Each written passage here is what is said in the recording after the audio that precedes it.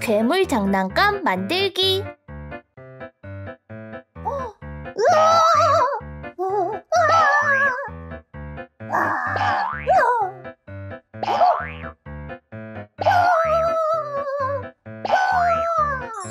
친구들 안녕! 내가 만든 비닐장갑 괴물 어때?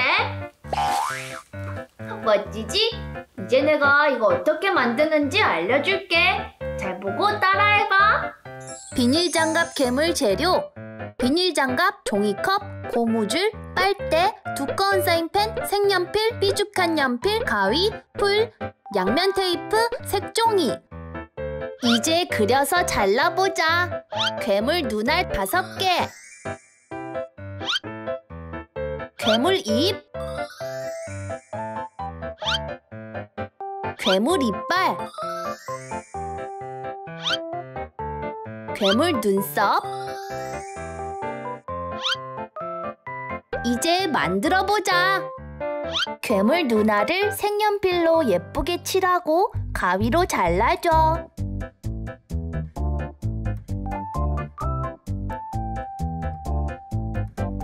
눈알 뒤편에 양면 테이프를 붙이고 잘라놓은 눈썹을 3개씩 붙여줘.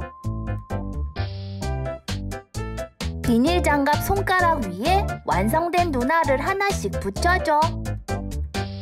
괴물 입을 장갑 중간에 붙이고 입 위에 이빨을 붙여줘. 종이컵을 비닐 장갑 안쪽에 넣고 고무줄로 단단히 고정해줘. 비닐이 빠지면 안 되니까 조심해. 종이컵 뒷면에 삐죽한 연필로 구멍을 뽕 뚫어줘. 종이컵 구멍에 빨대를 쏙 꼽아줘. 자, 이제 빨대에 바람을 넣어보는 거야. 이렇게. 어때? 재밌지?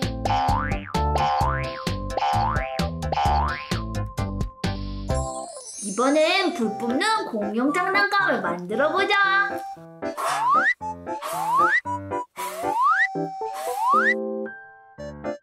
불 뿜는 공룡 재료: 색종이, 폼폼이, 눈알, 양면 테이프, 접착제, 가위, 셀로판지. 양면 테이프를 붙여보자. 나처럼 색종이에 양면 테이프를 붙여줘.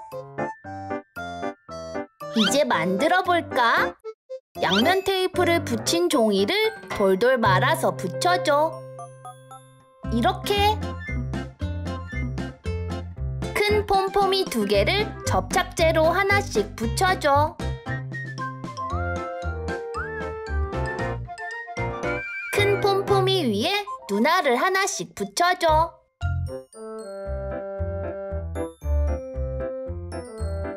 작은 폼폼이 2개를 접착제로 하나씩 붙여줘. 이렇게. 셀로판지를 돌돌 말아서 가위로 잘라줘.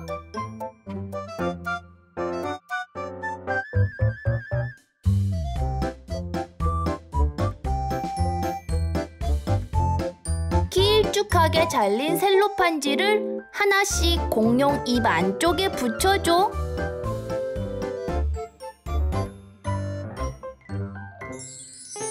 자, 완성! 이제 공룡의 불을 뿜어볼까?